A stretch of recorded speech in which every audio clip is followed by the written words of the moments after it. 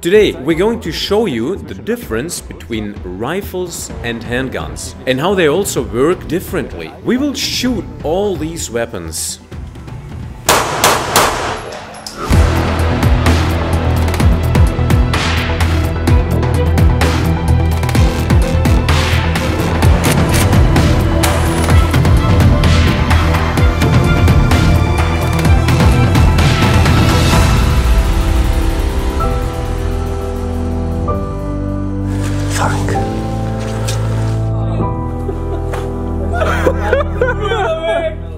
You want some watermelon?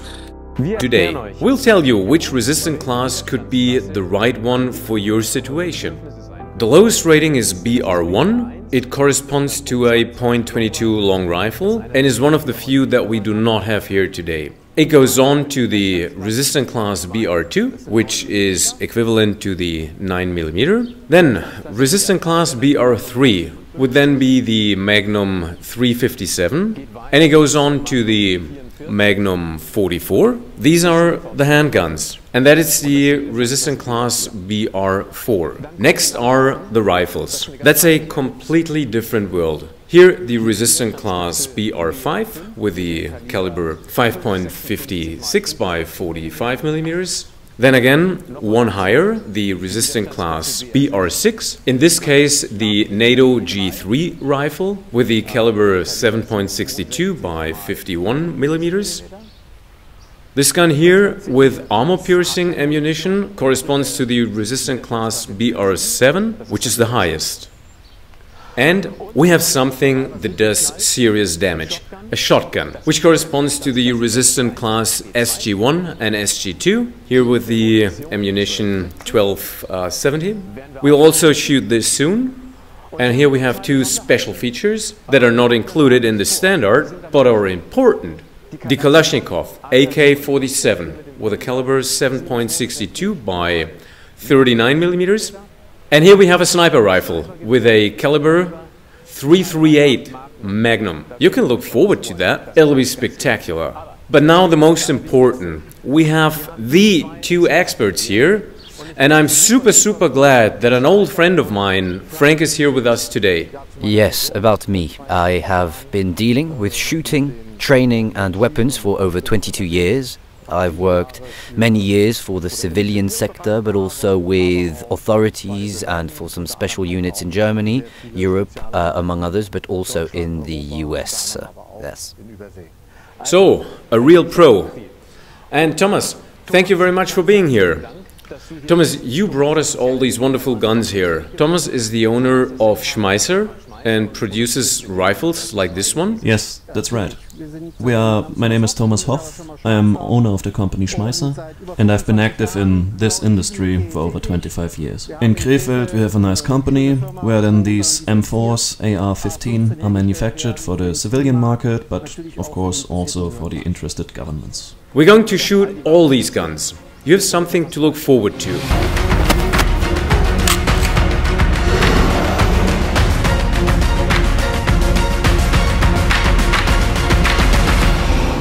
Frank, which weapon are we going to start with? Yes, we'll start with the Glock 17. That's a pistol, exactly, you can show it. It uses a caliber, it's 9mm, so 9 by 19 or 9 para. This is actually the usual police ammunition, which is also used here in Germany and Europe. In the meantime, the Americans do also use 9mm almost exclusively, except for a few units that use caliber 40, S and W. Okay, to show you the force of these guns, we chose watermelons. I would take my gun then.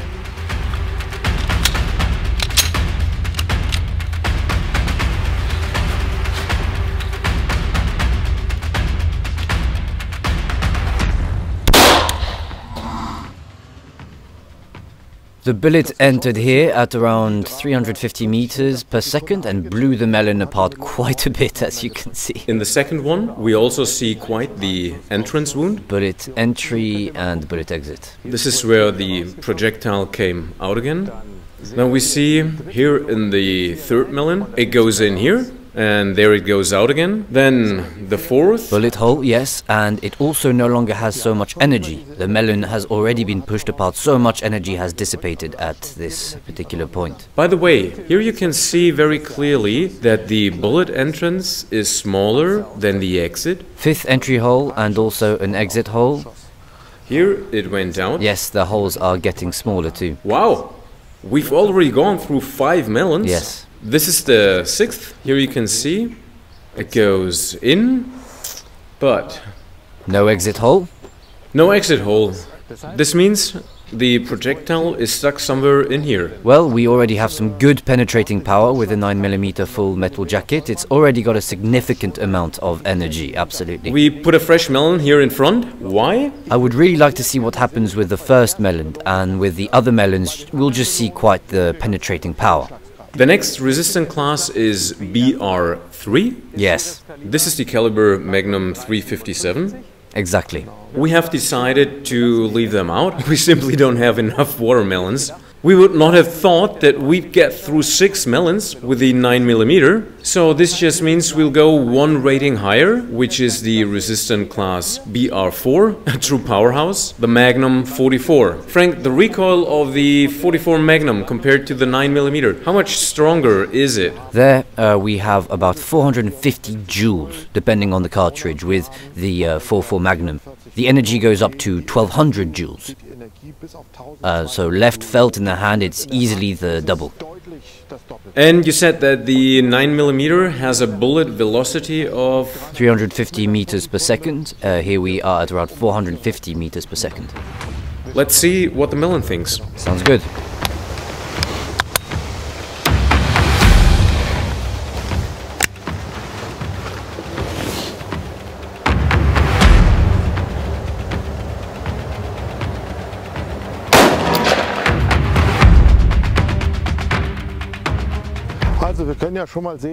We can already see that the first one has flown apart again. It has disintegrated into its components, so it's also broken. We can't do anything with it anymore. The next one also, if we have a look at it, has a significant entry hole. And so I think we can skip several of others. As we can see here, the destructive force is significantly more powerful than with the 9mm. This is the exit shot. This is the first, second, third, the 5th that has been properly shredded.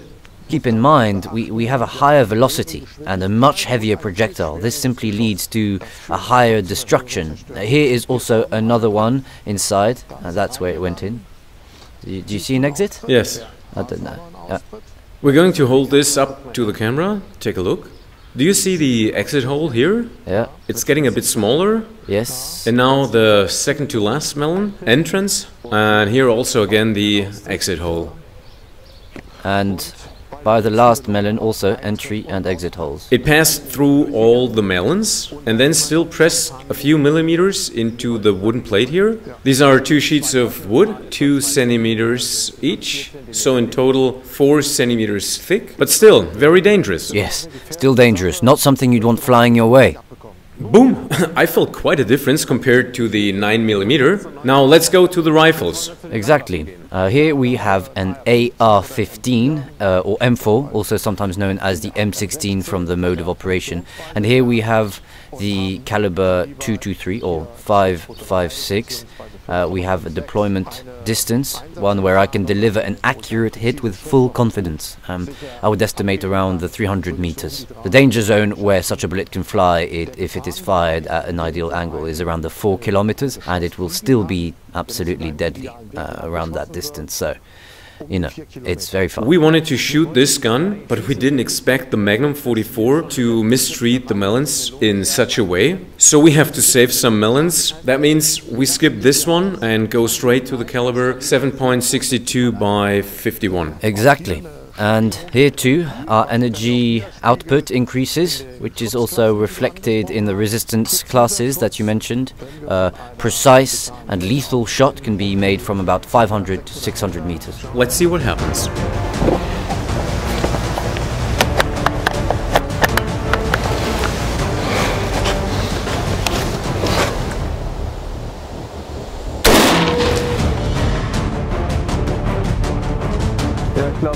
Okay, I think we don't really have to count the melons.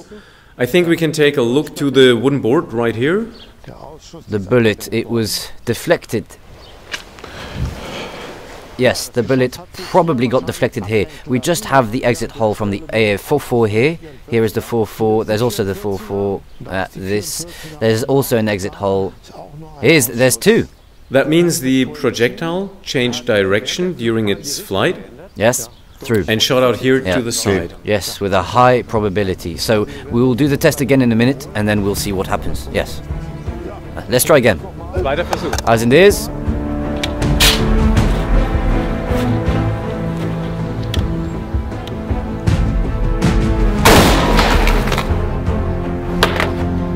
Hey, nice hit! No exit shot, the bullet has been deflected again.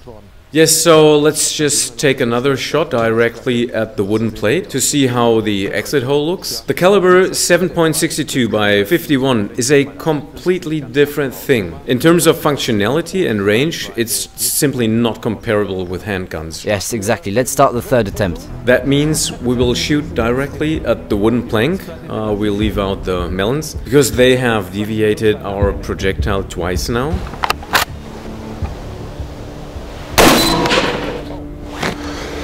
Oh, I did hit the melon after all. Let's go look. So here we now have a very clear exit hole. What we can see here very nicely, the projectile has rolled on itself, hit the top edge of the one melon, thus the bullet rolled over on itself and entered the wooden wall sideways. In spite of the bullet striking sideways, we can still see an enormous exit wound at the back, so the energy is easily enough for a wooden wall. That's just myth and reality. There's no point in hiding behind this. So what do we do now, Frank? Yes, now we'll make two shots with the 7.62 x 39, the classic AK-47 ammunition, and we'll give one again through the melon and one directly through the wall as well. And that's exactly what we will do with the next weapon. If there is something left of the melons, then we can do that. Okay, good. Let's start. Yep.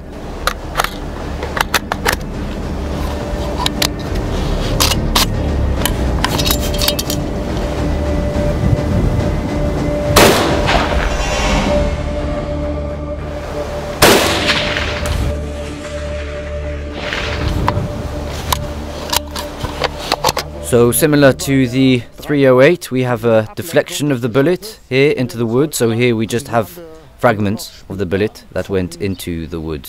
And quite a watermelon salad we have here, huh? Do you see the exit hole? You can see it here. It was just a straight shot. You can see here from the entrance that it's only a small hole, but here it disintegrates a little more. Since the projectile above has rolled on itself, we can see a much larger entry and exit holes. Okay, so dangerous weapon, widely used weapon, but we still have to explain something very important now. The AK-47 does not appear in the European standard for bulletproof materials, but it's the most widespread weapon in the world and quite dangerous, as we have seen. Yeah, so here we have ammunition that is from very old stocks, partly from the stocks of the Warsaw Treaty states. This is an iron core that simply presses out of this entire projectile onto a target, and then only this small core with a low cross-section actually penetrates the target. Now we have, in contrast to standard ammunition, but with a special iron core, what we call AP for armor piercing, but that is subject to the War Weapons Control Act. That we can unfortunately not shoot today, because this ammunition is subject to certain laws and we are not even allowed to handle it. Where does the Kalashnikov rank now? If we think back to the European standards, when talking about glass and using, let's say, the standard ammunition of the former Warsaw Pact states, we could estimate in between here. So between BR5 and BR6. And when we shoot armor-piercing ammunition, then we're here, at least in close range, at around 100 meters, I would say. That's going in the direction of the highest resistant class, BR7. You've got something else for us, right? Yes, we have another shotgun here, a semi-automatic shotgun, that can fire a wide variety of projectiles. So we have shotgun shells here, where a large projectile can be fired through the barrel. But we also have buckshot. So we have 9mm projectiles in there, and they can also have a very large effect. That means you can say, I mean, this is not a hunting rifle, but can the ammunition also be fired from a hunting rifle? Yeah. These ones here. If I hunt rabbits, would I use buckshot? You'll be left with buckshot. Just think about what you have in your hand. It's not really suitable for rabbits. Okay, so there is not much left there. No, and we don't want to do that. Okay, now it's going to get really intense again. We'll shoot a shotgun with a projectile 1270, which is according to the standard for bulletproof glass, resistant class SG1 if you shoot it once, and resistant class SG2 if you shoot it 3 times. Yes, I can load those right away. The only correction I have to make is that these are the 1276 and are actually 1 level stronger again. A little bit more violent than in the standards. Than the 1270, exactly. In a moment we'll see the effect of these shotgun projectiles, which are sometimes also used during hunting. Often.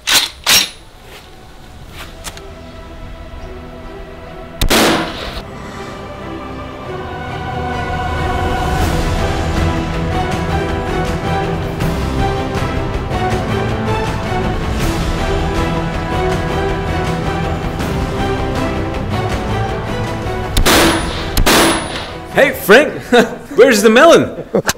The melon's gone. So you see the huge energy of the bullet, and it's heavy. It flies with how many meters per second? So here we comfortably have over 400 meters per second. It's a hunting projectile which is clearly intended for further distances, so even up to 100 meters you can create a very large effect on the target, as you can see from these melons here on the floor. Well, the melons are completely gone now. I think we have to clean up a little bit. Here we have 2 large holes. And in the back, of course, a large exit hole. The bullet also tore out a little bit of the wood. It was a good shot. Great, now you know everything about the European standards, but that's not enough. You also need to think of your personal situation. For example, where is your house located? Or do you sit right behind your windows or at a distance away? And now we want to show you 2 different scenarios. We'll start with the difference between spall and no spall.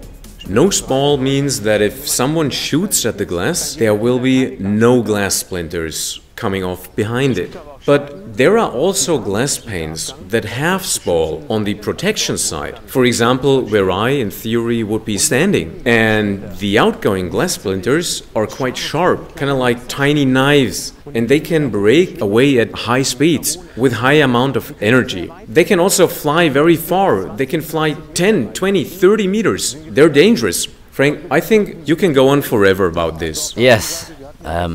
So on the one hand we had a car shooting course here yesterday, and glass was also pushed away by the muzzle, which then also went in my direction at a very high speed. Fortunately I had protected myself properly, but on the other hand I've already met people who were injured by glass splinters in war operations, or who have inhaled them, something you should not underestimate. Okay, here we go.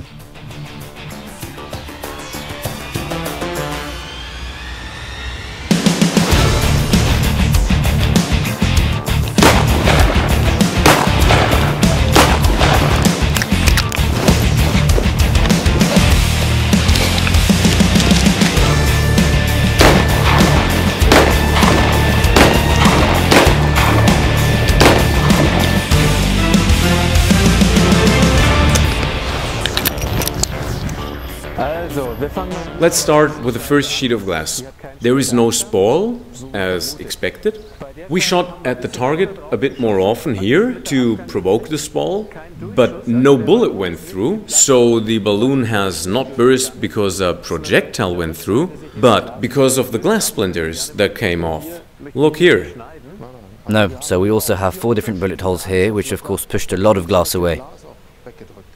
And the energy of the outgoing splinters should not be underestimated. If I have a living situation or an office situation where I'm sitting close behind the window, in case of doubt, always go for no spall. Okay, apart from spall or no spall, I again want to make very clear the great difference between handguns, and rifles. For example, would it be quite smart to protect your penthouse from handguns if the next house is like 50 or 100 meters away? Probably not. And here's why. Frank, you said you can still hit a target with a handgun from 50 meters? Yeah, I think we'll manage something. We've prepared a sheet of glass for you. Yes, but we are now, wait a minute, come back a bit. We are now at 100 meters. I would try from here. Wow. Damn, most people would already pee their pants at 50 meters. Well, we'll see. Professionals can do it. Okay, I think Frank needs to concentrate. Yes, I think he'll need a second. Frank, what kind of gun are you using? Glock 17.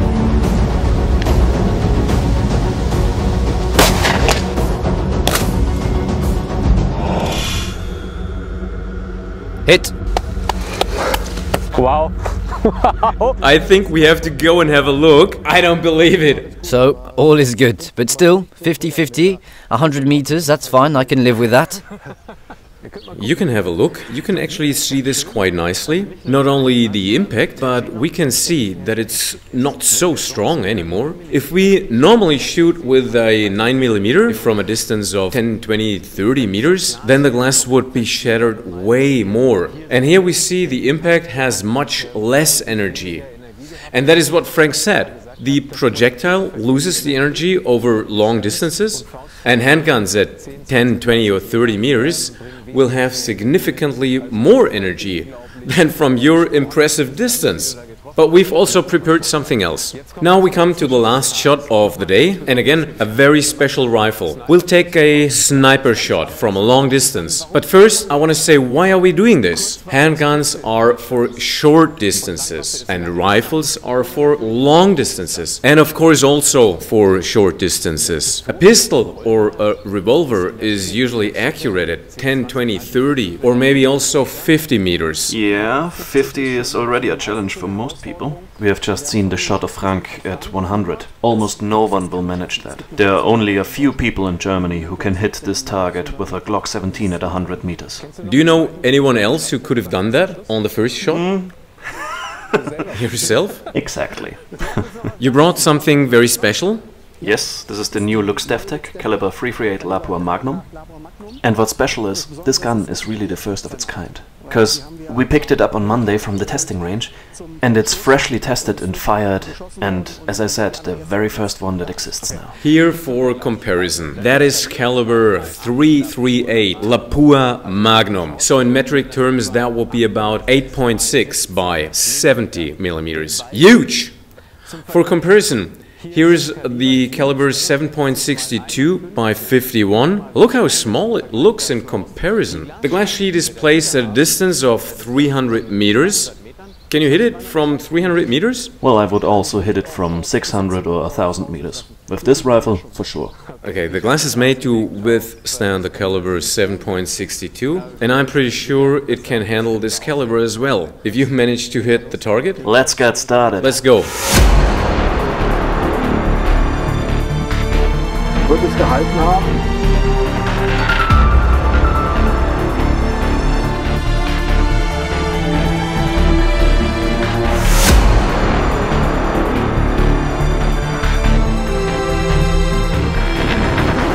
Hey, Simone, look, I have to show you something. Laurent, the second cameraman, he just started the camera behind the glass, and here he comes. With a bike.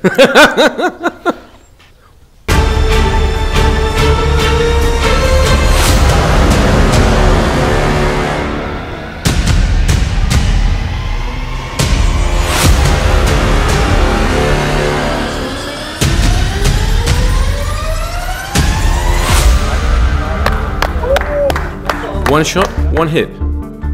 Nothing. Frank. Quality product. All good. That was your shot from 300 meters. First shot was a hit. You also said, no surprise, Except for Frank, yes. The glass is fine. No penetration, no splintering. It could have withstood a bit more. How many shots do you think? Definitely, at least 1 or 2 more. Although the glass is designed for a smaller caliber, we shot with the larger caliber 338 Lapua Magnum, and you can also see that the effect on the target is completely different. More cracks in the glass than with the 9mm shot. We explained to you what the different resistance classes mean in practice. We try to show you different weapons and their effects. We also shot some watermelons. We try to explain the great difference between handguns and rifles. If you want to know what else we've been doing at the shooting range, you can check out our other videos. I'll put the links in the description. And if you want to know what we will do with this historical weapon, subscribe to my channel. Thanks for watching. See you soon. Ciao. Ciao. Ciao.